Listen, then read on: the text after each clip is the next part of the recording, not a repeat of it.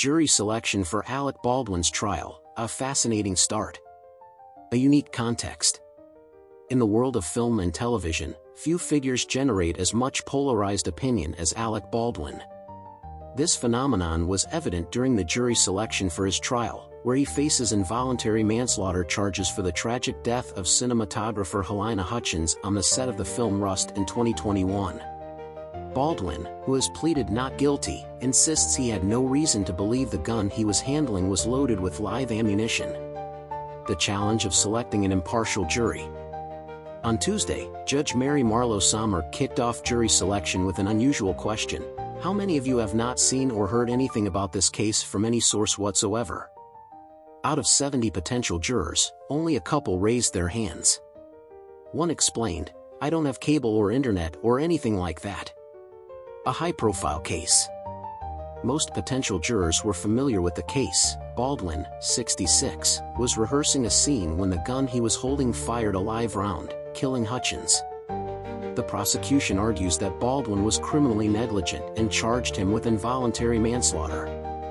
Baldwin counters that he was assured the gun was cold, meaning it was safe and could not fire. Questioning the jurors.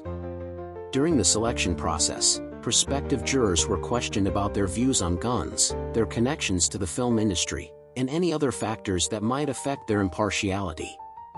One potential juror mentioned his daily use of medical marijuana as a possible hindrance to serving on the jury. Defense attorney Alex Spiro probed the jurors' perceptions of Baldwin, referencing potential biases formed by Baldwin's roles in films or his impersonations on Saturday Night Live. "Does anyone have a view that would cause you to lean against him in some way?" Spiro asked. Baldwin and his family in court. Dressed in a gray suit and thick-framed glasses, Baldwin observed the proceedings from across the room, occasionally taking notes and consulting with his lawyer. In the back row of the courtroom sat his wife, Hilaria Baldwin, and one of his brothers, actor Stephen Baldwin. Preconceived opinions.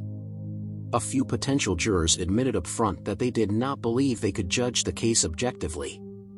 One said, "I have read the case extensively and reviewed it, and I don't feel that I can be fair."